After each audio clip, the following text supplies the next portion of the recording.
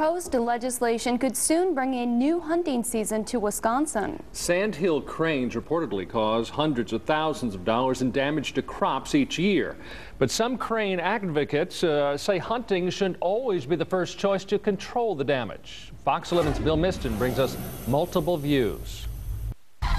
About 100 years ago, the nation's sandhill crane population, plagued by unregulated hunting and habitat loss, wasn't looking good. But now, according to recent counts, the migratory bird population is up. Big time, numbering around 72,000, stretching from Ontario down to Florida. The groups of 2 turned into groups of 10, 12 already. And that number has grain farmer Randy Keel worried. We're basically the farmers are feeding your deer, your turkeys, your geese.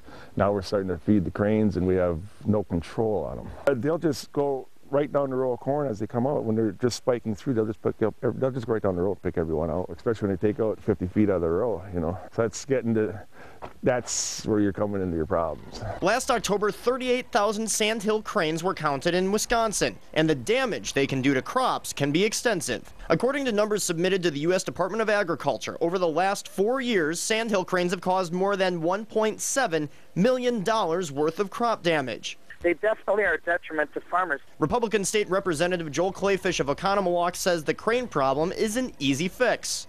Hunt them. Clayfish, who is a hunter and host of a hunting show in Wisconsin, says the proposed bill would add to the hunting traditions of Wisconsin and be rigorously enforced.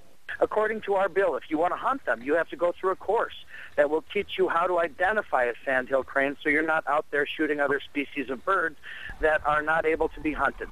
Crane advocates say they aren't against hunting in general and understand the crop damage facing farmers. But they say all options to control the sandhill cranes should be considered. Crane hunting will not solve crop damage. We have developed methods that are effective at solving crop damage for farmers. It's a deterrent that is put on the corn seedling before it's planted. And once they stop eating the corn that the farmers plant, the cranes remain in the field and feed on other food items. I think the population of sandhill cranes can probably withstand a small take and not harm it. I think chemicals can play a role, and I think compensation, which is already going on in the state for other species that do crop damage, can also play a role. But Keel says chemicals and compensation can only go so far. For him, the simplest solution involves a barrel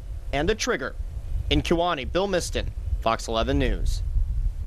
Crane harvest caps would be put into place by the DNR if the bill is passed. The DNR actually helped Clayfish write the bill according to the National Sandhill Crane Management Plans. And Clayfish says he hopes to have the bill slated for a public hearing in the coming weeks.